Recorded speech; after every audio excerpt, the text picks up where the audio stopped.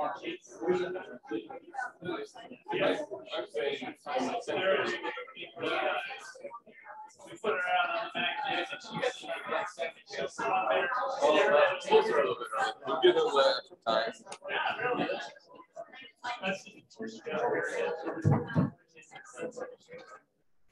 Okay, we're gonna get started again.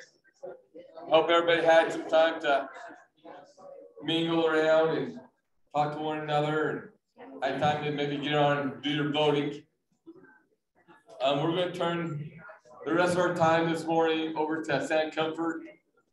He's a beekeeper and bee breeder out of Florida. But I'm going to let him kind of give his own introduction so he can brag about himself.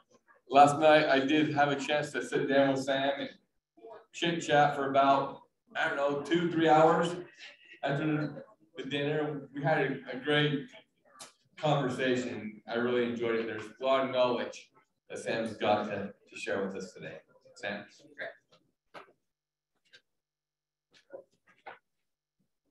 Great. Thank you, Jared. Well, how's everyone doing? How's morale? It's great to be here. It's great to be here in person. Hello to everyone in Zoom land and stuff. Hope to meet you face to face one day. Well, where do I begin? Well, I'm Sam Comfort. I'm not off the ski slopes. I actually came straight from Florida where it's 85 degrees. And I have over 200 queens in the bank right now. I really couldn't spare the time to come, but I've never been to Utah before and just really wanted to come out here. And it's such a beautiful city. So I'm really grateful for you all having me out here. Definitely going to spend an extra couple days trying to hit some ski slopes or some hot springs or something. So hit me up after class and we can go hang out in town. Well, where do we get started? What is this picture all about? I don't even know if this is the right talk. I don't have any idea what this has to do with anything, or what this even is, really. But, well, believe it or not, this little pen and ink drawing of this mouse on this little tube structure is what made me want to be a beekeeper. Well, you know, I tell people that I won 6 hives in a poker game, and that's how I got my start in bees, but that's not actually true. It's just the best story that I've come up with, and it's worked for me so far. But really, I was you know, going to school in upstate New York, and I was doing a lot of art stuff, playing with sticks and mud, real interested in materials, got real interested in where food was coming from, and just the way people live and the way people survive. And I got into the permaculture books. Permaculture is this idea of permanent agriculture, sustainable agriculture, of working with natural systems rather than trying to control them, you know, in monocrop farming. Saw a lot of potential of how people grow food and source food. And I found the Permaculture Designer's Manual, a really big book written by Bill Mollison in Australia.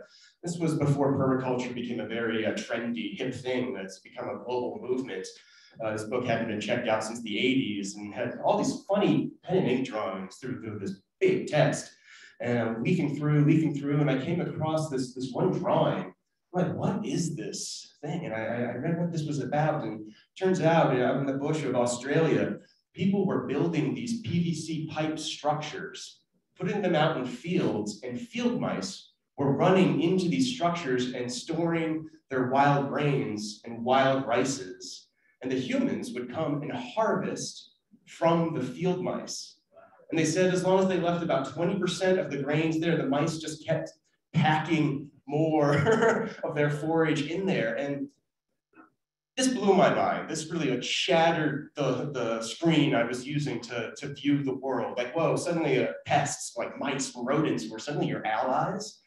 And it just like made me think like, wow, there's such a different perspective we could take in like the way that the world was already working around us. And like, you know, mice have been around as long as we have and doing their things. Like, well, maybe we could work together. And so this made me really like rethink some of the relationships we have with the natural world around us. And it made me want to be some sort of farmer like that. I was interested in maybe raising bison or herding sheep or something, but I really, what it came down to is I met some friends who knew beekeepers up in Vermont who ran 1,000 hives.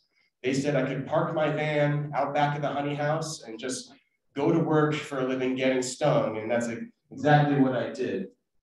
So is my clicker going to work here? Is it on, off? Let me try. I don't know if it's gonna work. Do you want to try to advance me next slide?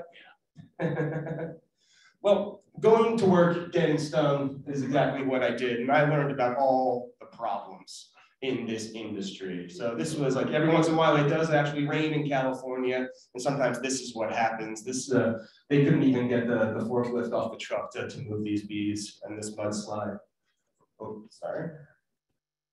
Let's go back. This was in Texas when it finally started to rain. So even when your bees are happy and healthy and stuff, because there's no real normal in our weather anymore, this was like a normal yard, one of those 100-year floods that wiped out this apiary in Texas. And you can even see that the bees are trying to bubble out these boxes here and trying to survive, but it was a total loss. And it's like, no matter how good a beekeeper you are, the world's just changing. And so we're all just on our toes.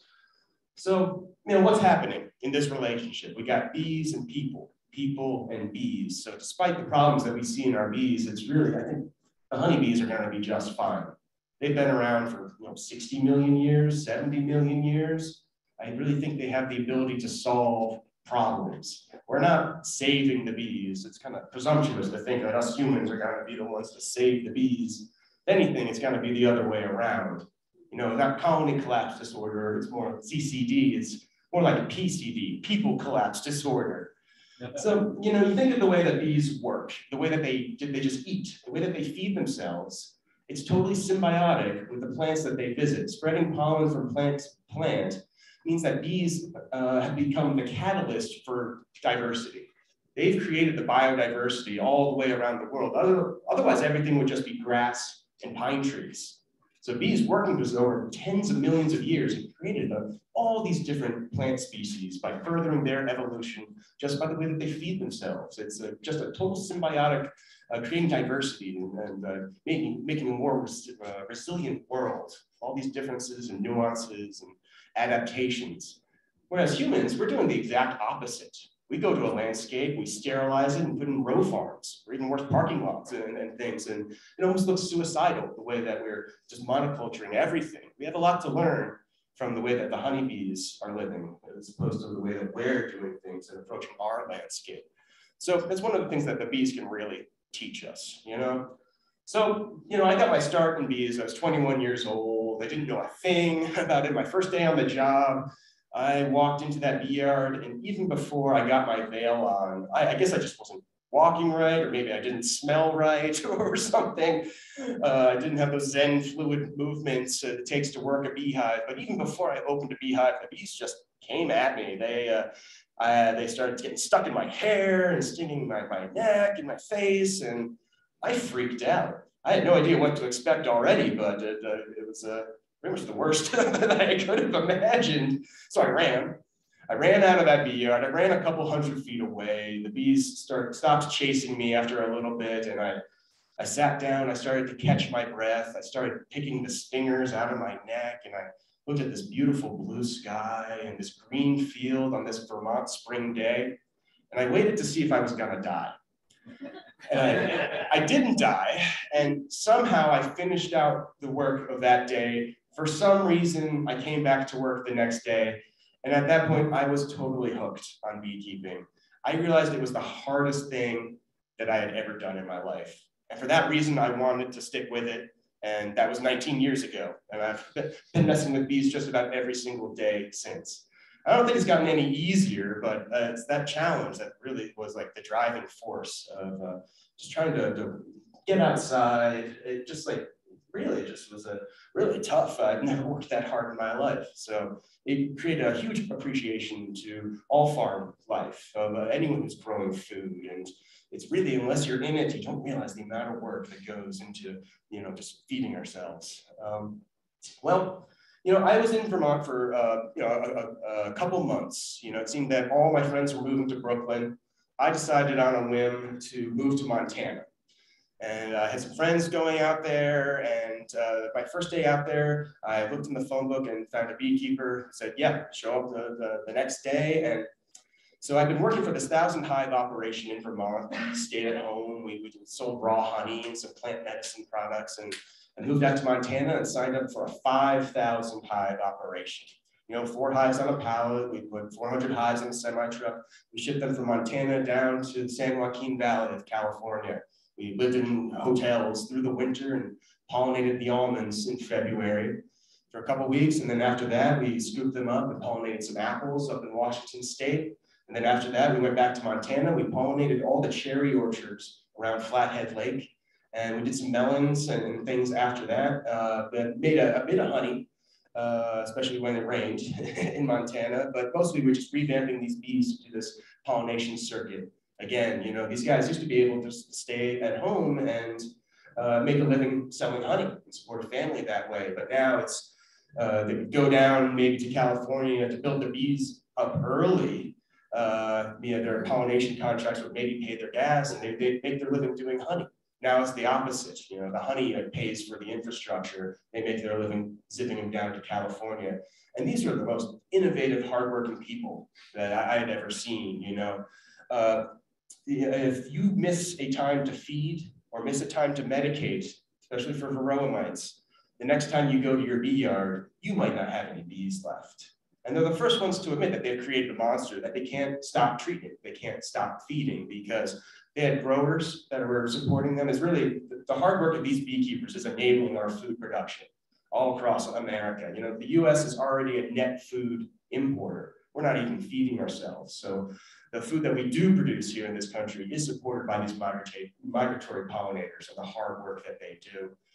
But they say that they've created a monster. They can't get off this chemical wagon. They've got growers to support. They've got family to support and their payroll to meet. And it's just a world that has just changed so much from the way that their parents did it or the way that beekeeping was ever run before. But these guys are always up on what to do to keep their bees alive, what treatments are working, what treatments are failing, and things like that. And they just, I have so much respect for these guys. And I did migratory pollination for about 5 years, and I learned the ropes. I did every kind of chemical imaginable, put it in antibiotics, put into beehives. And I'm just grateful for that experience of learning what people have to do in order to keep their bees alive in this system of farming that is really just rough on them. These bees were going from monoculture to monoculture. Like there's only one thing growing in California, almond groves. There's just miles of sand and nutrient solution and the sticks in the ground, just the almond trees. So bees will make almond honey. They'll do very well during the almond bloom, but as soon as that bloom is over, they have to be carted out so they don't start to starve. And they're only getting one kind of pollen. So monocultures take a lot of pesticides, because it's just one thing. It's like a banquet for certain pests. Pesticides, fungicides, plus the bees are only getting this one mono nutrition, just one kind of pollen from farm to farm. So they need all kinds of supplemental feeding to try to expand their nutrients.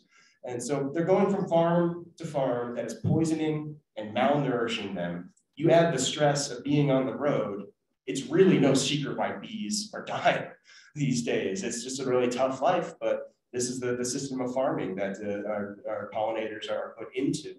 And how much longer can it go? We don't know. It's really dependent on us beekeepers who are doing this pollination work. So if you guys who go to California, you have a lot of respect for me because I know the work that it takes and how hard it is on the bees to make ends meet.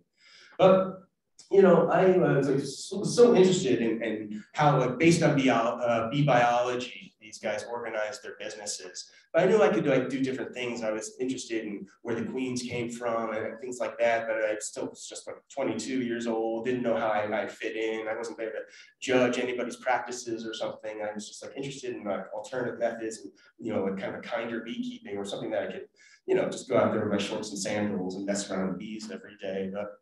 So I was out there doing migratory pollination for almost 2 years when I got a call from my first boss in Vermont. He told me that his bees were crashing. He was down to 500 hives from the normal 1,000 that he ran.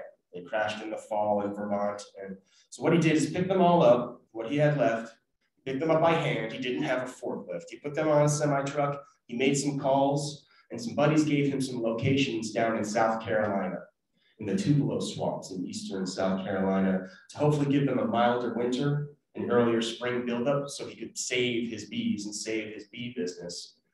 He was tied up on the marketing end of things. He couldn't go down to work these bees. He couldn't find anyone to do it. So he called me up and pretty much begged me to come back and just do anything I could. And me being completely naive, I said, sure, I'll do what I can. And he stressed the fact that I was going to be all alone. I'm like, okay, I'll see what I can do. Well, he dropped me off. This was spring of 2005. He wished me luck. He drew me a map of where the bees were, and he took up, headed back north. And I started going through the hives he had brought down, and I had to call him right away and tell him another half of the bees had died. He barely had 200 hives left from the normal 1,000 that he ran. And the bees looked terrible. The ground was literally crawling with shriveled wing bees. They were everywhere. They had deformed wing virus. The brood looked terrible. He had a white strip in every single hive box. That white strip was checkmite. It's a Kumafos product. Checkmite was used, I don't know, decades ago now as a mite treatment. It's an organophosphate. It's a neurotoxin. It's really nasty stuff. I pulled one of these checkmite strips, and there were varroa mites crawling up and down on the strip that was meant to kill them. The treatment had lost its efficacy. The mice had developed resistance. Checkmite replaced Apistan. Apistan was the first chemical treatment in this country. It worked for a couple of years and stopped working, was replaced by Checkmite. And here I was literally witnessing the failure of this chemical treatment. And I realized there just must be a better way. I was looking around. I was 24 years old at this point. I was responsible for millions of little lives. And I really had no idea what I was doing. The bees were crashing, like literally before my eyes. I explained all this to the boss, not knowing what to do. The next day, 12 liters of formic acid showed up on my doorstep that he rushed delivered down there. These days, formic acid is formulated into a gel product, a gel pad, by the way. It's a lot safer to handle. This is before that product was developed. This is before formic was a legal treatment. This was raw formic acid. And I had to figure out how to mix it down to the right percentage solution. I got some butcher pads, dipped them in the acid, and I just held my breath as I laid it on the top bars of these what beehives I had left in a desperate act. This was last resort. I'll talk a little bit about IPM, integrated pest management. Your first lines of defense being like genetics, being mechanical controls, brood regs, things like that. But when those things fail, or when you're at this like desperate point, you then bring out heavy artillery like this formic acid as a last resort. And so I put some sticky paper underneath some of these hives. I came back the next day after the formic treatment, and I pulled out the paper, and there were literally rows of varroa mites on the paper that had fallen from in between the combs. That mite drop was in the thousands in each hive. And I thought, like, wow, I'm saving the bees. This stuff really worked. And I started going through the hives. I realized like a bunch of young bees had been kicked out of the hive. A bunch of the open brood had been burnt and taken out. I lost a bunch of the queens. A good quarter of the queens had been burned by that formic. And even though it's a registered product today, it's safer to handle, at the right dosage, at the right temperature, formic is very tough on the bees. It's tough on the mites. It's considered an organic treatment, but again, it's just a last resort thing. And in this situation, we would have lost most of the bees if I hadn't done something to intervene at that point. So even though it was very tough on the bees stabilized, at least they weren't crashing and being chewed up by mites at every moment, and things seemed to be at least holding steady for a second there. We didn't have any queen bees ordered to split up these hives. Typical in commercial beekeeping, you order bunches of queens, hundreds if you need them. They're mated, they're ready to go. You give them some broods of bees. They're released from their cages, and you instantly have a growing split like that. And well, in the springtime, it's almost impossible to find any available queens. They're already all bought up. And my boss said I could just make splits with eggs. I could make what's called a walkaway split. I could take a strong hive, split it in half, and whatever side was queenless would build a queen in her absence, as if they had swarmed, and swarming, the old queen leaves with half the bees into a new position, and they build several queens in her absence, and the best one, fights it out and wins, hopefully. Well, we didn't have any bees that were really strong enough to do that too. They've been knocked back by the varroa mites, and then by the varroa mite treatment, that we didn't have anything. It was like that splittable at that swarming level. And I wanted to get the operation going and back up as close as I could, back up to 1,000 hives. So what I did is I did some reading. I hooked up with a couple local beekeepers there, and I taught myself how to graft. Grafting is the process of taking a little tiny tool, picking up a larva with this tool. You can't pick up an egg. Eggs are too fragile. You pick up a larva as small as possible, transfer it into a queen cup, and put several of these cups into a very strong queenless hive. So if you make that walk-away split, it's very simple. Just cut a strong hive in half and build a new queen in her absence. But you can take those same resources, that same strong hive. I'll go in there, I'll remove the queen. I'll remove all the eggs and larvae out of that hive so they have no ability to raise their own queen. I'll leave them in that state for a couple hours. It's a stressful state for them. You know, this is like stressful, manipulative, invasive beekeeping, doing this process. But instead of raising one queen, as if I a walkaway split of letting them raise their own, I can go into that cell raiser, we call it, and grafting 40 or 50 of these queen cups and raise 50 new queen cells in that same amount of resources. So 10 days after I do that grafting process, I'll go in and I'll get those ripe queen cells that are about to emerge in another day or two. I'm going to go out and make 50 splits. Each one gets a queen cell. I start 50 new hives. I can hook up 50 new beekeepers or things like that, as opposed to just getting one new queen. So it's all about the numbers and the speeding up the process of this grafting. So that stress that causes on the bees is a means to an end, just to make more bees very quickly and also control the genetics. So I started picking some of these hives that had better brood patterns that hadn't succumbed to this varroa mite infestation as I started doing my first grafting. But actually, the first grafting did not go so well. I didn't have the handy-dandy Chinese push-button bamboo grafting tool. Costs all of $2.99 at any bee supply place these days. It's what I use today. It's got a flexible tongue. It's very easy to slide under the larva, scoop up all the royal jelly with the larva when you transfer it. What I did have was a paper clip. And so I flattened down the end of this paper clip with a hammer into like a little tiny spoon. And it just didn't go very well at all. I was doing everything wrong. I didn't know. I was alone, you know. I was rolling the larvae out of the cells. That was just mashing them up. I was using sunlight to light the larvae, and the UV was just frying them. It did not go well at all. I did several grafts with no takes, and I was looking bleak. But what helped out, the only way that I really pulled it off is that suddenly the tupelo trees bloomed. It's that famous tupelo honey. And this honey flow was so intense. So forgiving for me trying all these new methods that my grafts started working. They started raising queen cells. I made splits. I put the ripe cells in the splits, and then the splits started growing. I started having to split the splits. It was just such a good honey flow. I ran out of equipment pretty quickly.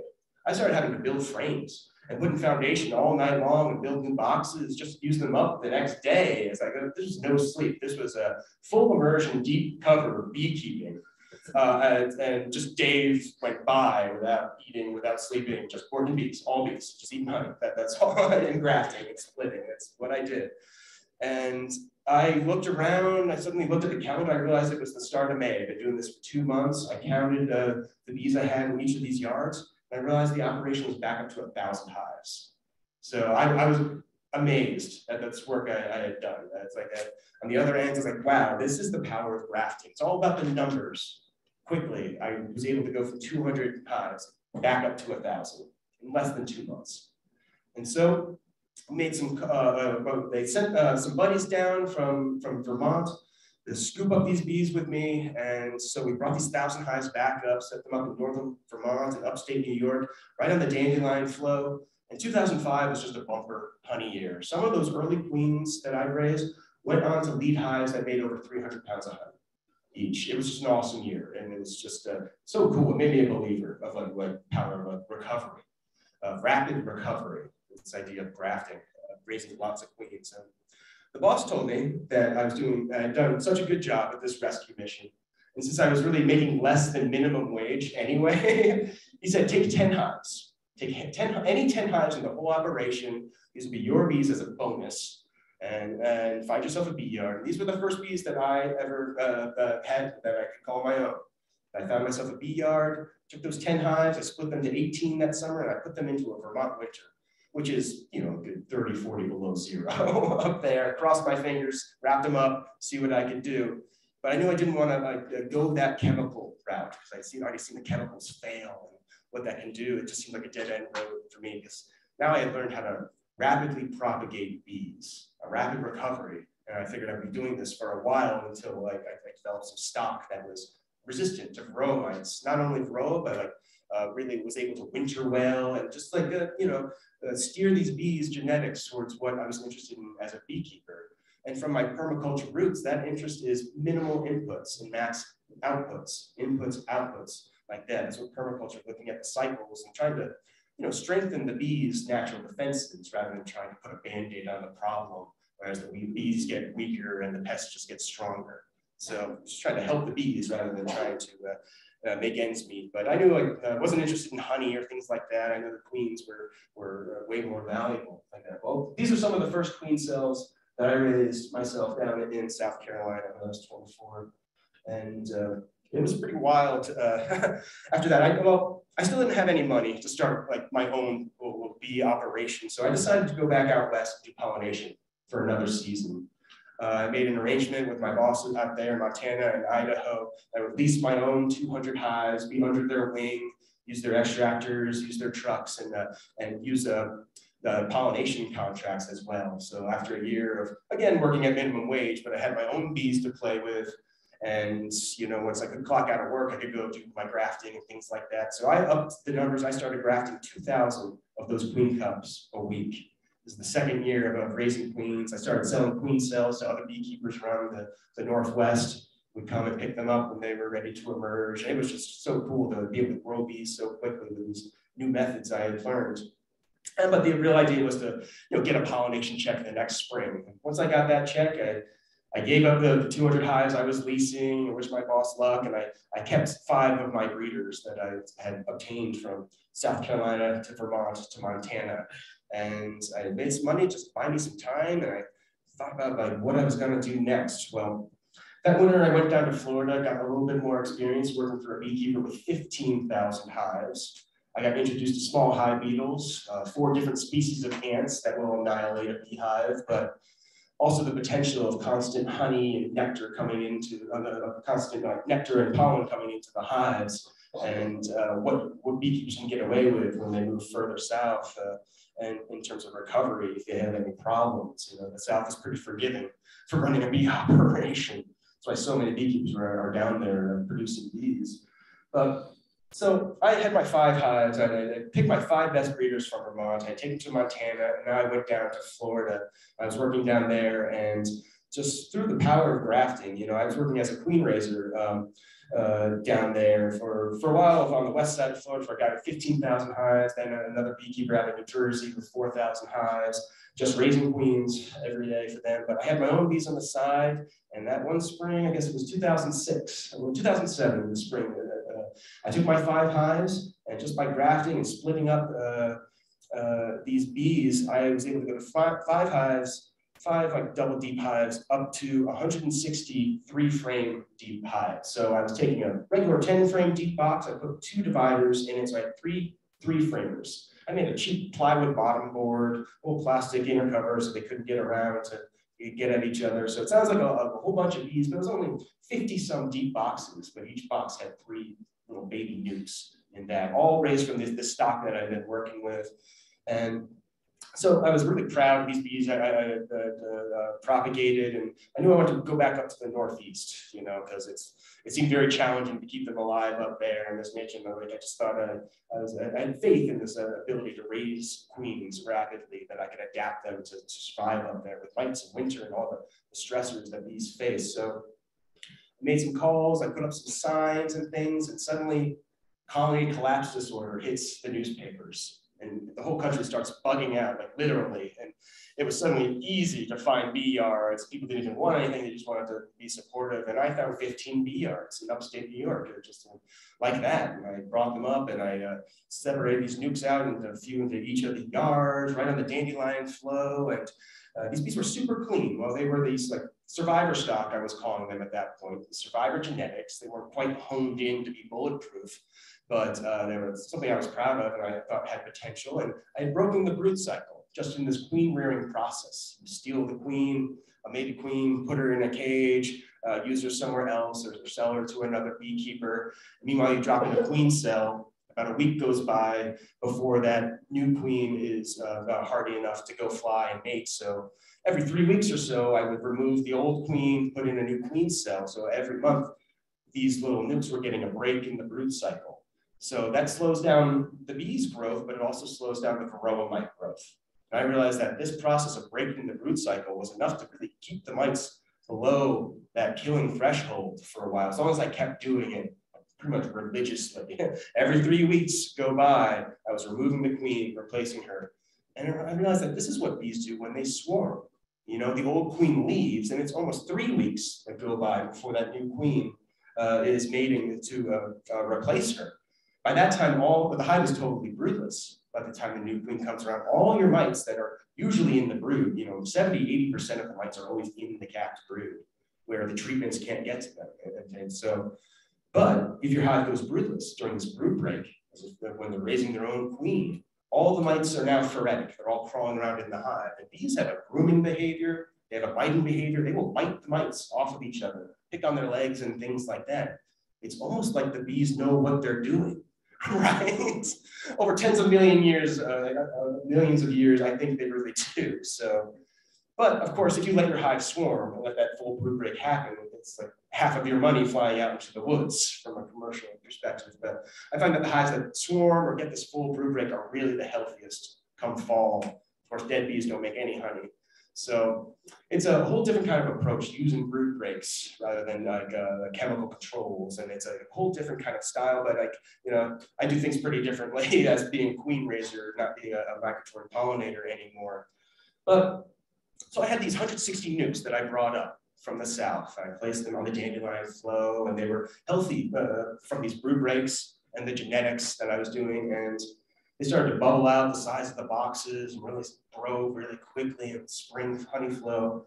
And I looked around and I didn't have another frame or another box or anything to put these growing hives into. And I was broke at that point. I had burned through all my pollination money. So I really had no choice but to stumble on the real mission of Anarchy Apiaries. It's to bring the means of production back to the beekeeper, to make beekeeping a lot simpler, a lot more affordable, a lot more approachable than it has been for the last 170 years. Why that long? Well, we can do a little history lesson. We can go back to 1851. That's the year that Lorenzo Langstroth patented the movable frame hive, which became ubiquitous around the world. But before that, beekeepers would just make their own hives. They would get some straw, make a skep like this, or they would hollow out a log and make a bee gum. Or they just hammer a couple boards together, make a box hive. They used whatever was around. But the bees were basically wild. They weren't inspected. They would swarm out to the woods. Sometimes they'd swarm back. You lose some. And even back in medieval times, they would, with sulfur and kill half their hives to harvest the honey. And that sounds brutal, but to kill off your hives to get the bees. I mean, we still kill bees, just not intentionally. But you think about the hundreds, maybe thousands of years of sulfuring bees. If you're gonna kill a hive to harvest this honey, you're gonna kill the mean hive. You're gonna kill the one that stung you. And over generations, this is probably why our bees are so gentle these days and so permissive of us doing things to them, because that's genetic selection. I don't intentionally kill my bees anymore, but I can see how we've come to this point and how beekeepers used to be a lot more sustainable when we didn't mess with them so much. So you could just make a hive out of anything for free like that. But what happened when the Industrial Revolution came around, everything was getting monopolized. Lorenzo Langstroth patented a brilliant discovery of bee space. And suddenly everyone realized that instead of mashing and straining all their honey, they take the honeycomb, you have to mash it, strain it. The bees have to make brand new wax every time they want to make more honey. Now you can take that comb out of the hive, spin it in the centrifuge, and give that empty wax comb back to the bees. So all the resources that would have gone to be making more wax, now the bees would put into stored honey. And pretty much the commercial bee world was born at that time, like overnight, because it enabled huge honey yields. And your Langstroth hives are still got to make the most honey by saving that comb year after year. It works great. I still keep a bunch of Langstroth hives and I do spin the combs out of them. But by the late 1800s, a lot of problems were arising from this practice of saving the comb year after year and moving combs from hive to hive. The main problem was American foulbrood, a highly contagious spore-forming bacteria, which is still like the major bee disease. It can't be killed. It can be irradiated or burned. It's very serious bee diseases. I know a lot of people have gone out of business because they couldn't keep it under wraps like that. Well, beekeeping, the bee industry, in light of this like really new disease, decided to put pressure on every state government to ban hives that couldn't be inspected. So these skeps, these straw baskets, the state symbol of Utah, I believe is illegal here. And it's illegal in New York. Most states, this is not a legal beehive. They have to be inspectable for diseases. They have to be able to remove the brood combs and put it back together. And it was a brilliant move from this budding bee industry, because now rather than all of the wannabe beekeepers building their own hives for free, now they were locked into something that had to be legal. And the model they were presented with was the Langstroth hive. Everyone adopted the Langstroth hive, or they were like not in accordance with beekeeping laws. Beekeeping went from this common thing that everyone did. Literally, there were bees at every church, school, every farm had bees. You had dogs, cats, and bees, and some chickens and stuff. It went from that common practice to what it is today. Even with our recent renaissance in the last decade in beekeeping, it's still like an esoteric lost art. We're just a fraction of percent of the population compared to what it was back in the 1800s and so. Because everyone now has to buy a Langstroth hive at great cost. You all know like how expensive these frames and boxes are, and you have to keep replacing them too. So, well, I think that we can turn this thing around and you don't have to buy these expensive boxes. And I was thinking, I had all these bees, they were starting to swarm. I could go into $30,000 of debt and buy a Langstroth, buy all the Langstroth boxes I need for my growing nukes. I really wanted to look at some alternatives. I wasn't interested in honey or spinning honey. It's like, extracting is always fun for the first hour, then it becomes a chore. But so I just wanted to be able to go in there, rate the brood, have an inspectable hive, and just continue this breeding program. Rate the brood health and then select the next line of mother queens.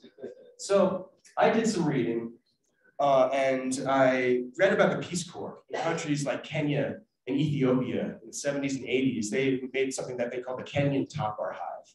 And it was literally just 3 boards hammered together to make a trough and sticks laid on this trough. And the bees would just grow their comb off of these sticks. And it's like super simple. I could go to a sawmill and for about $5, I could get enough lumber, to build an inspectable beehive and just shake my bees into it before they swarmed. But I mean, it's $5 a box. I was bringing them jars of honey and they would give me extra stuff. So but really these days, you show me a dumpster, I can build you a couple of beehives out of the contents, probably. Well, so I started building these Kenyan top bar hives, these troughs, and I realized honey would come later. I just needed something because my bees were swarming into the trees. This is a buddy of mine in Vermont, Kirk Webster. He was a real inspiration to me in the early days. Kirk is a Russian bee breeder. He brings them up a mountain to breed, have them mate in isolation up there. And he's not a top bar guy, he's a Langstroth guy. He really wouldn't be caught dead working a top bar hive. This is like a blackmail photo. But I always give a shout out to Kirk because he's one of the only guys that said, I could keep my bees alive without medicating for varroa. And even all my friends said my bees would be dead within 2 years, but I haven't treated since 2005. I say I treat them nice, but I have a totally different program than selling nukes for a living or stocking honey on shelves or doing migratory pollination. I do a little bit of that stuff still, but I'm all about breeding, tracking genetics, tough love apiaries we call it, because I do send them through the ringer and select the best, and that's what my job is. That's propagating, breeding, tracking families of bees. But Kirk, I give a shout out because he's been at this for a lot longer than I have and has a lot of success wintering them in Vermont and doing no treatments at all. So I started making these top bars, and I was selling top bar nukes for a while. I would build like a 3-4 foot box and sell the bees like that. So I realized I was selling all my combs away. And even when I harvest honey, I would come out with just a knife cut slabs of honey. I was doing nice cut comb honey, but basically to make jarred honey, my extractor was a bucket and a stick through a strainer bag. And so that was like taking out a lot of my combs like that as well. And so I stopped selling nukes because I just didn't have any combs to like facilitate growing more bees like that.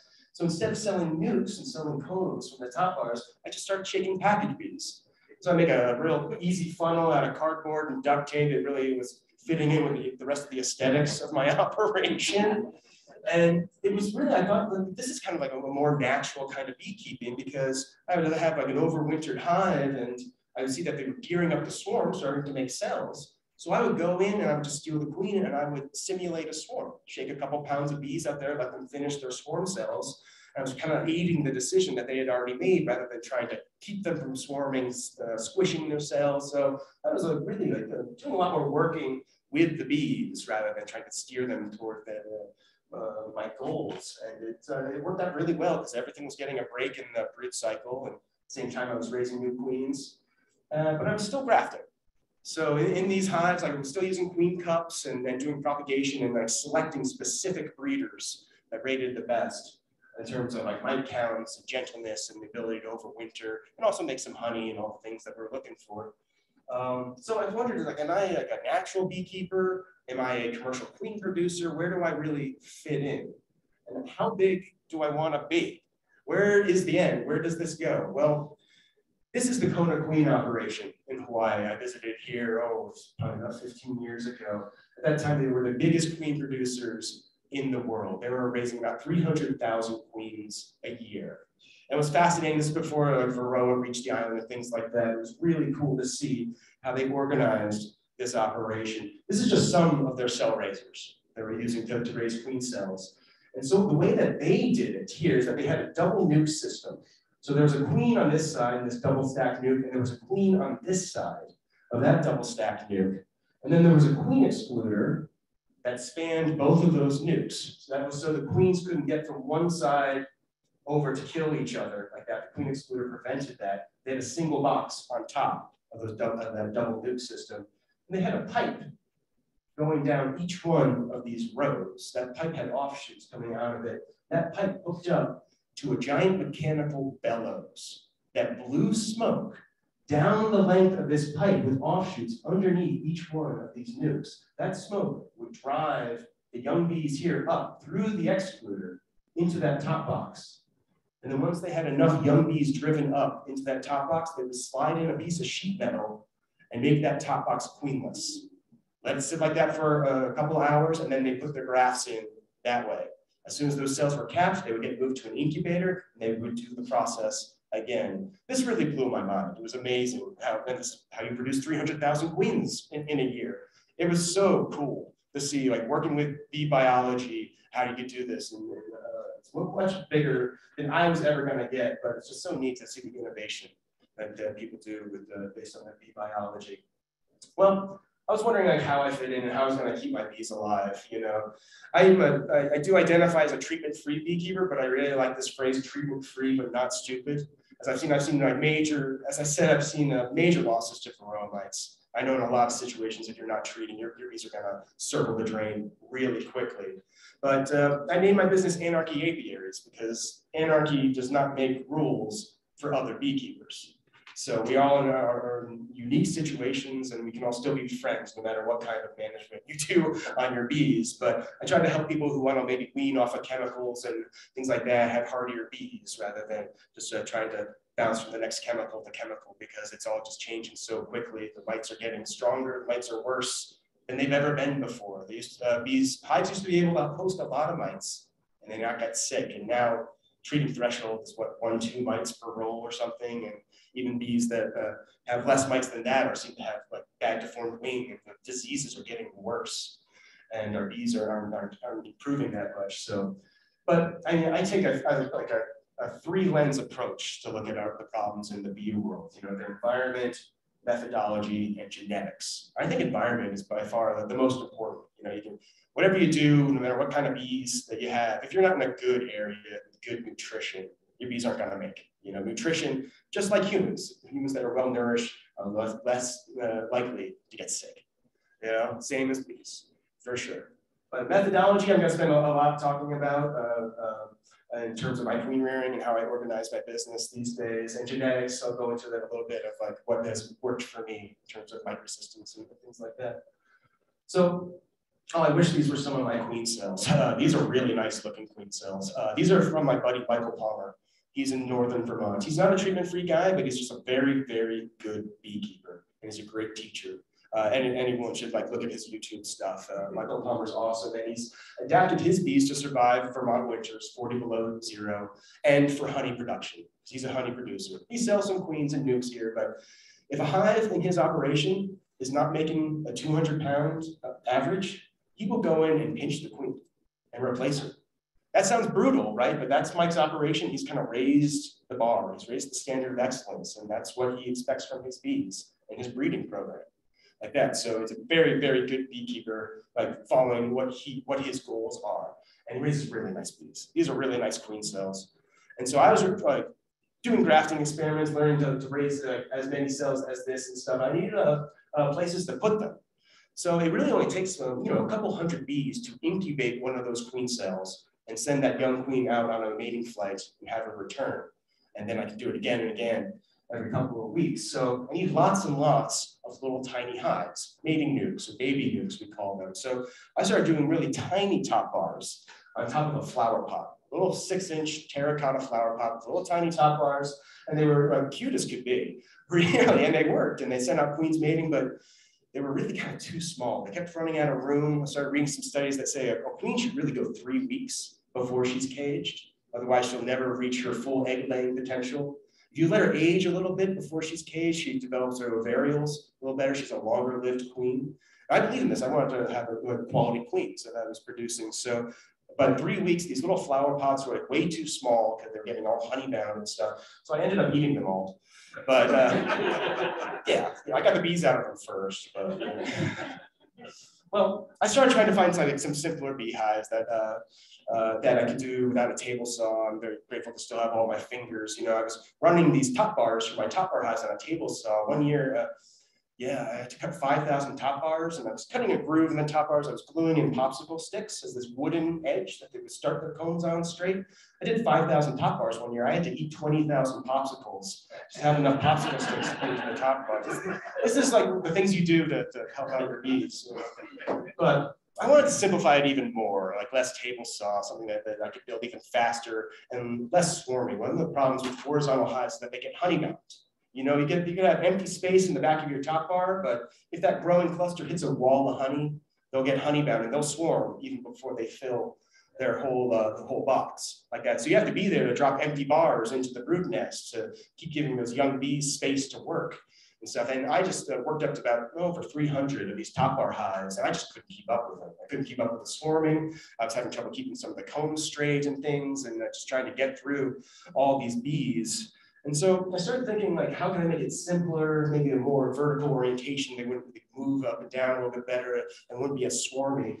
This is one of the first, probably the first movable comb hive ever documented in Greece, when George Wheeler checked this out around 1682.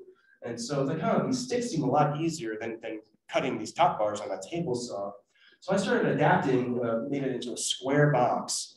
These were made out of pallet wood or just 1x6, rough cut 1x6, true dimension 1x6 I was getting at the sawmill. And I was cutting these top bars still on the table saw until I discovered this. This is the forefront of beekeeping technology. These are barbecue skewers.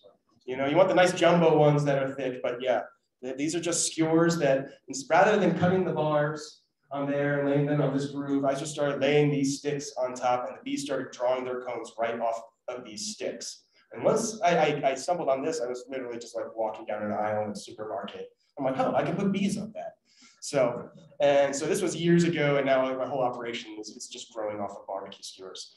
Literally, it's bamboo, sustainable, And so I started making lots and lots of these boxes, because now I can build my whole hive without using a table saw at all. I have a jig on a chop saw, and I cut these boxes. The only important dimension in here is really the internal is 11 by 11. like that. And so I put sticks on the top, and they were either 6 inches deep for these baby nukes, and now I let the combs grow even more for the bigger hives. And the top is an 18 by 18 inch tile that'll last forever, and they just sit on milk crates like so. And I even started putting a divider. I have a sheet metal divider that slides in to this box like that. So I have a little 4-comb nuke right here, and a 4-comb nuke right here, an entrance here, an entrance here. They sit on a milk crate. And this is just like pennies invested per box here. Another box sits on top of that. So every stand here actually has 4 of these little tiny mating nukes. It comes out about 80 cents a box like that. Oh, it's a little more expensive now, but and we sit on these little red wagons as we catch queens, tuck them under the seat. So I talked about breaking the brood cycle a little bit. And, you know, I'm like tapping into the queen talk, but really this is just like one big talk. Like I stick to what I'm good at in my talks, which is just talking about myself, you know. It's like stick to what I know, I guess, but my story is like incorporated into this business and the evolution here, but we'll talk about queens and how it's evolved over the years right now and then after lunch. But I talked a little bit about breaking the brood cycle. How those mites become phoretic, they get bitten by the worker bees if the worker bees can get to them. So that break in the brood cycle, I started doing a 3-week cycle on my queens. I will place a live queen cell into the nuke, and 3 weeks later I come back, and if that queen is mated, if she mated on time successfully, they will have their own capped brood of that new queen. So I can tell that she's mated well, she's developed her ovarioles a little better, and she's ready to cage, and we do the cycle again. So every 3 weeks, I started having 3 different mating yards. So every week I would work a different mating yard. 3 weeks go by the time I get back. And after a couple rounds of breaking that brood cycle, the brood looks like this. It's almost virtually mite-free. Not only is like very low parasites, it's also very well nourished, because that break in the brood cycle also swells the worker bees, the young nurse bees, their hypopharyngeal glands, what makes the royal jelly. So if they don't have any larvae to feed for a week, these young nurse bees swell the hypopharyngeal glands, and when that new queen starts laying, this larva is like super fed. It gets an abundance of royal jelly. These are like super bees. They have lots of vitellogenin. Vitellogenin is this protein compound that creates more royal jelly. It basically makes the bees longer lived. Vitellogenin is like the essence of a beehive. If bees are healthy, they have lots of vitellogenin, and they're more disease resistant to everything. So I realized that these are the young bees, the bees that emerge from this well-fed brood. These are the bees that I want to feed the next round of queen cells. So I started working on the system of like, I want to bank this brood and put it into next week's cell raiser. So I started doing that on rotation. So I made these cell raiser boxes that could fit these little tiny baby combs. At this point, I'm all box hives in my whole operation. So we boost a box like this every 7 days and put a new graft. So my cell raisers like this are always queenless, but every 7 days we put more emerging brood in and a new graft. Every 7 days we go in here and graft again. So, and after a couple rounds of boosting, they start to look like this. If you're putting 40, 50 queen cells in a box, you want more young bees that can fit in that box. So, but I mean, these 7 cell raisers are pretty much like what drive the whole operation. I use the same boxes all year. Usually I pick 6 different breeders that I'm doing, and I graft from them every week. And that 7th cell raiser is actually for a guest breeder. If like a friend has a cool queen, or if I come across some new genetics I want to try, every week and we can try a little set of something new and incorporate it into the gene pool here. But it's been very fun, like establishing a 7-day program like so. And really, I thought after like trying, I mean, I've been raising queens since the beginning, like 19 years now. I've never really done it the same way twice. All the methods work and stuff, but it's just finding out what works for you and your operation and how much time you want to commit to. Like time, like for me, it's like I want to spend with bees. But I've realized over the years that I'm not like everyone. Other people have like maybe different aspects of their life and they don't want to play with bees every day. But after years, I thought that this was the simplest that I could possibly make it, that I know what I'm doing every single day of the year. So on Mondays, we boost those cell raisers, and we either use that capped brood from the previous week's catch, or I also shape package bees sometimes and just give it an instant boost of young bees if the cell raisers need it. And then we graft after those cell raisers are boosted every Monday. And Tuesday, we catch queens. And as we're catching queens, we're harvesting brood. So those little baby nukes, those 4-comb nukes, they have to go another 3 weeks until we're back to visit them. So they have to be cut back. Say we do 300 nukes a week, say it's a perfect take, say we get 100% mating. 100% mating never happens. There's always some queens that don't make it back. We hope for maybe 80%, often it's over 90%, but some queens, get eaten by a dragonfly, eaten by a purple martin, or they can get struck by lightning, hit by a plane. It's like, I don't know, who knows what happens out there. But, so they don't all make it back. Let's say like 100% make it back. We're working 300 nukes a week. We'll get 300 mated queens out of that operation, but we'll also get 300 capped combs of brood out of those mating nukes. And so it's like a brood factory. I'm actually more interested in harvesting the brood from these mating nukes than I am harvesting the queens. Because that brood goes to fix any mating nukes that were misses, that the queen didn't make back. First, we fix up any nukes that didn't have a mated queen.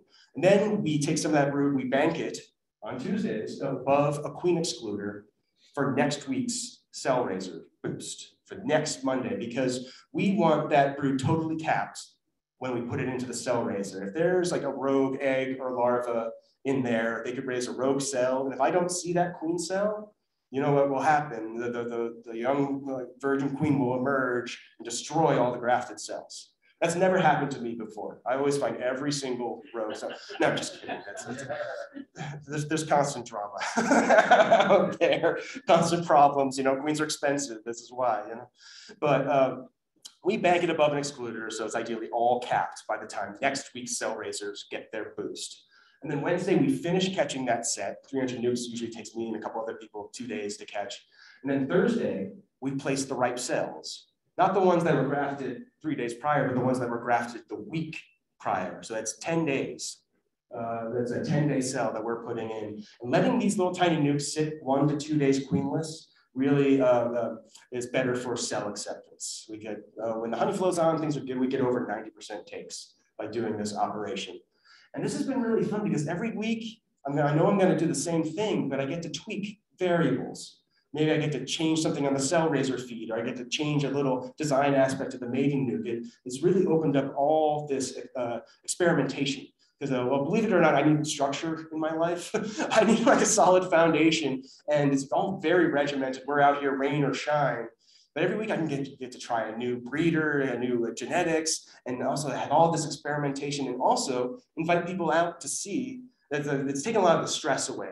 Knowing what I'm doing every day, I have people out and come out for 4 days and see the whole weekly process. Come graft, come catch, come bank the brood, and put the cells in. And so I started inviting friends out who wanted to up their queen rearing game and see what I was doing. And so, well, just briefly on some of the genetics, like I said, environment's probably most important. Some of these methods of brood breaks are really what I rely on to keep my mites down like that, but also I rely on genetics as well. So I pretty much do brood breaks on my entire operation. I split all my hives into nukes every year, unless they've swarmed, in which case they've already split themselves and done the job for me, which I see is just, a sign of their vitality. It doesn't bother me. They've broken the brood cycle and they're good to go for another season. But, I tend to put 1,000 hives into winter, split them into 2,000. And these last couple of years, I've raised 4,000 to 5,000 queens a year with this weekly system. That's a lot of queens for just a couple of people. And I'm doing some cool genetics. This is one of my inseminated breeders. She's a VSH breeder. I use a lot of VSH means Varroa sensitive hygiene. These bees have been bred to have a very acute sense of smell. Like that, the worker bees from the daughters of a queen like this can smell a pupa that is infested with Varroa. And they also have this uncapping behavior. They can not only smell the pupa that's infested, they will uncap and then remove that pupa along with the Varroa that's biting it. And so this is a trait that was discovered at the USDA Baton Rouge Bee Lab by Jeff Harris, John Harbaugh, a couple decades ago. And they started using insemination to augment this trait. And at first these bees were very kind of nasty. They didn't have good temperament, and some of them were cannibalizing 90% of their brood. They would just uncap all the brood, whether they had Varroa or not. They were really problematic for a couple of years, but recently, in the last 5, 10 years or so, a lot of other bee breeders have taken up this Varroa-sensitive hygiene trait and made a lot of improvements. And for me, it's one of the most inheritable traits that I found for mite resistance. So this is like a Carniolan line that has the Varroa-sensitive hygiene. They're working on now an Italian line that's fit for pollination. They call it the pole line. It's a very nice, gentle Italian bee with a big clusters suitable for almonds. And they ran them through several almond pollinator operations and selected them back from bees that like ideally will not need Varroa treatments at all, like that. The broody Italian VSH is not quite there yet. It's not quite bulletproof. It's not quite like a queen that you're going to drop into your hive and it's going to solve all your Varroa problems, but it's getting there. But this is also just one mechanism. And really, we're breeding bees that cannibalize their own young. I think it'd be like a controversial or something, but it's just one mechanism that we find that is highly inheritable. I've tried Russian bees and wild type bees, and their gene pool is so diverse that they kind of go every which way like that. But the Varroa-sensitive hygiene, I'd recommend if you're looking to increase mite resistance, you can bring some of these queens into your operation and then just see how they do for you, you know? But so we try doing, every week we try some new genetics and things like that. I still have like a bunch of different breeders in there, but every week we try to have as many queen cells as possible, and we call out the smallest ones that don't ever make it to the mating nukes.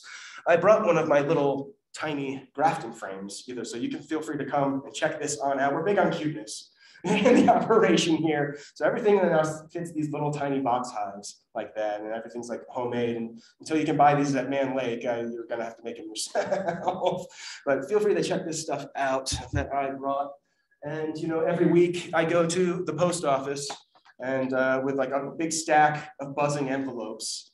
And the postal employees, they think it's weird. I think it's weird. But I bring them a jar of honey, and they always are like happy to see me. And the queens tend to get there on time, you know.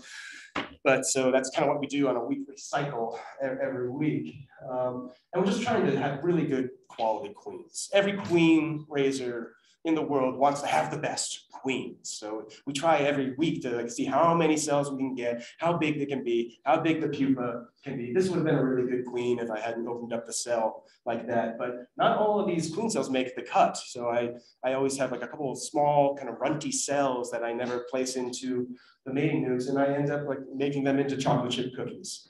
Like that. I really don't, I see like the purple eyes, and so people get really freaked out by this. So some people have asked me for the recipes and stuff, but I haven't really found a lot of people to eat these with me. But it's just something to do. This is our first stage of quality control in queen rearing. Well, all right, this is one of my mating yards down in Florida. There's probably about 500 nukes here. This is the aerial view. In every stand you see, you're looking at the tile, so every stand is actually 4 nukes. So there's hundreds here. And so I like, even going further down the rabbit hole, I start dedicating each one of these little clusters to a different family line.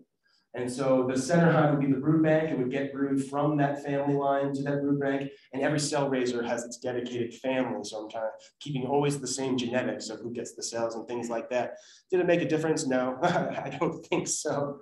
When you start talking about epigenetics and like, genomics and things like that, I would hope it get better cell acceptance, better care of the queen before she goes to mate and things like that. But it's really when the honey flows on, we do really well, no matter like what we're doing to these nukes.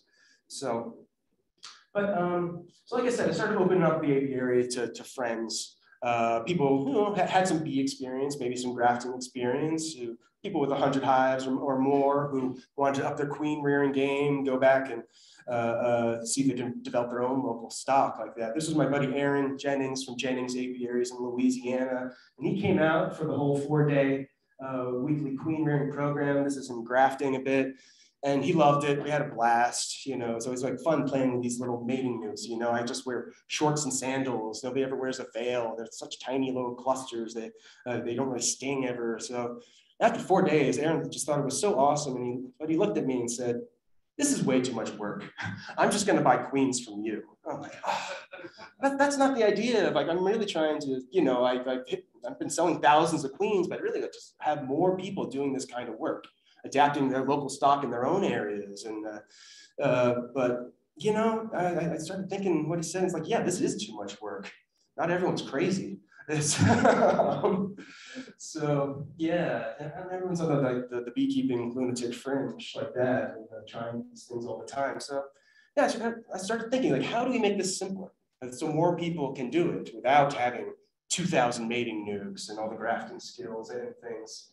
So there are several beekeepers that only sell queen cells like that. They don't need the 2,000 mating nukes or things like that. One of them is my friends in Florida, the Mixes. Matt mentioned the Mixes yesterday. He buys some queen cells from them, and the Mixes actually ship the ripe queen cells in the mail. They gave them a good pound or two of cover bees to incubate them on the last day, and you pick them up at the UPS hub, and they start emerging that day. So you have your splits ready to go. Just drop a queen cell in, and these queen cells are $5 each, as opposed to the $35 I sell a queen for. And they have a whole list of different genetics, different breeders that they have. I can get Ontario Buckfast. I can get Carniolan Varroa Sensitive Hygiene. I can get Lakshaw Italians. I can get all kinds of Purdue Mite Biters. They have all these breeders, and it's just so cool to try this different stock and get, it should be 200 cells at a time. And it's like, this is a really cool business model, and more people are now shipping queen cells. We have more parameters of how it's done, how to keep them warm enough. And I think this is a really cool way when people want to like breed bees, work on genetics, and get their stock out there rather than having thousands of mating nukes and just selling mated queens. Yeah. Isn't there a time during the queen inside the cell that movement affects her wheat growth? I mean, There is. So right when the cell is capped is when they are most fragile. So the question was, is there a time when the cells are really fragile and they can be damaged like that? And yes, there is. They're capped at about 4.5 to 5 days after the graft. And that's when they're most fragile. After their 5th instar, the last molt of the larva, when it's turning into a pupa and raising the cocoon. If it's shook at that time, that larva can fall out of the royal jelly and it can get damaged like that. So that's the time that you don't want to inspect your graft, about 5 days after you've grafted.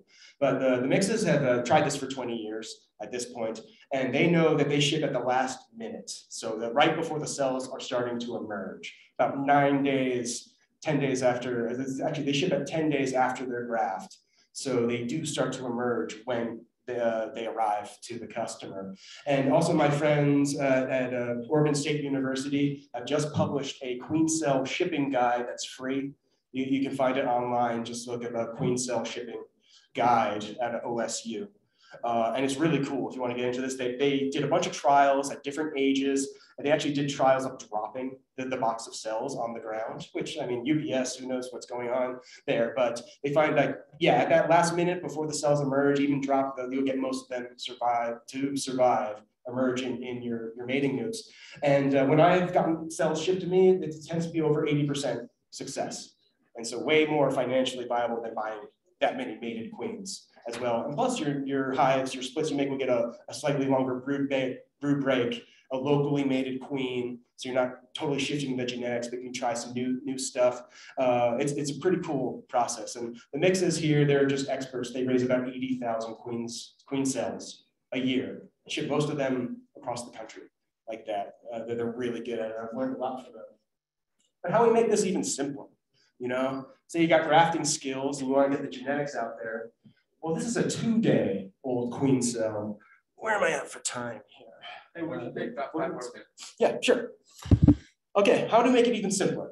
Well, this is a 2-day queen cell. It was grafted 2 days ago, 48 hours. So you can actually take a queen cell that you grafted, you can take it out of your cell raiser and put it into a split, and the split will actually accept this larva. It hasn't pupated yet. There's a larva floating in this royal jelly. And this is actually the hardiest stage of the queen's life cycle when it's still a larva. And you can ship these actually with no cover bees. You actually want the temperature to cool down. It slows down that larva's metabolism. The key is just to keep them damp. Don't let them dry out. Oh, probably. We haven't experimented that much with the shipping yet, but I'd say you don't want them to freeze, but probably like 50 degrees or maybe even less. So that's like a next stage of some of the research we want to do on these. It's pretty neat because You don't need any cover bees in the shipping. We just wrap them in some damp paper towels. You don't even have to write live bees on the envelope. It's kind of wild like that. So my buddies and I, we are all interested in rearing queens and exchanging genetics. And some of my friends at They Keep Bees LLC said, well, we want to write some grants and work on a queen breeders collective, a cooperative. We can do, what do we need? What are we going to pitch for a grant to get some funding as a Queen Breeders Alliance like that? And well, my first thought is like, we need a party. We need a big party for us queen raisers, just like a meeting of the minds, a round table and sharing of methods. It's so important for camaraderie as beekeepers because we're such a loners out here. So we need a gathering, but like no grant is going to fund just a big party. But we also need a genetic exchange. Like that. That seems key to like sort of mite resistance or whatever we're breeding for to make better bees, stronger bees all the time. So genetic exchange, this is one of the things that would make it easier rather than shipping mated queens or even ripe queen cells. It's easy to swap around genetics, just throwing them in an envelope like this. So we actually got a grant to research these 48-hour queen cells and look at their quality like that. And it turns out, even if you remove this queen cell from any bees for like 1 to 2 days, and just like we would just sit them on the counter or drive around with them, then we put them into a queenless split. They are viable, they're accepted, and we started sending some of them for spermatheca analysis at the North Carolina State University Bee Lab. And their quality was just as good as our grafted cells like that. And so this is pretty neat stuff like that. It's like novel methods. It does slow down your nukes, definitely. It's a much longer brood break and things like that. And well, how do we get it even simpler? It's like go beyond grafting. Grafting, like I said, is all about the numbers. Graft 40 or 50 cells per box. But it takes some skill, it takes some practice. I really don't recommend the paperclip method at all. But there are ways to raise a bunch of queen cells without grafting, such as this one, the Miller method. You can cut some zigzags into your comb of eggs and larvae. They'll tend to raise the cells on the edges here, and you can cut out as like if, because of the diagonal edges, you can cut this one out, cut that one out. These two are probably stuck together, so you'll have to put them in as a clump. But because of the edges, you can tend to get all the cells. I found that doing this, the queens weren't all that good. They'll raise several of them, sure, but maybe only half or less will be really good quality. Some of them will be very small queens and stuff. So I don't really do this method or teach it anymore, but it is a way to get extra queen cells per box. But I just started letting them raise their own and fight it out. Because this is like a natural cycle of a hive when left to its own devices. They'll raise several queen cells. The first one to emerge is gonna like take out all of her sisters. And it's kind of like how the bees do some of their own quality control. So started making lots of tiny queenless splits, letting them fight it out and just testing the results. We were able to get another grant to look at these walkaway splits, so these emergency queens, so like no grafting methods of how can we raise the most bees, most queens without grafting, something that anyone can do, even with just one hive in their backyard. And so we're gonna go into all this data from this grant stuff that I just did, but I'm gonna stop here. We'll pick this back up after lunch. But I will say that I see these simpler methods as really what's gonna be our viable beekeeping future. I run 2,000 little baby hives right now, but my long-term goal is to work down to 5 hives. I want 5 hives, I want a fishing pole and a hammock and a network of us sustainable beekeepers who know how to raise our own queens, adapt them to our means. Even if we're doing pollination or whatever you do, raising your own queens is going to improve your operations so much. And it doesn't have to be complicated like grafting. You don't need thousands of hives. Even you can just do it with 1 hive. And I'll go into some of the methods that we discovered from some of this research we've done after lunch. So I'll probably take questions I get this afternoon, I think. Or fine. Time to out here during lunch. We got lunch ready. We've got pizza out here on the tables. There are a couple of gluten-free pizzas that are in the white boxes on the back side. I don't know which direction I'm at right now. So if you're gluten-free, and there's a couple of pizzas that are for you guys, but let's come back in about an hour and get started again.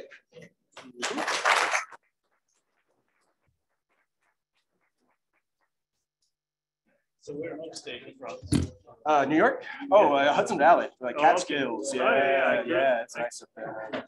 I see you guys call that upstate. I'm from up near Syracuse. Yeah, yeah, Really- that's the true upstate. I've had these up in the Adirondacks and like Plattsburgh and stuff up there. But still have some bees in Vermont.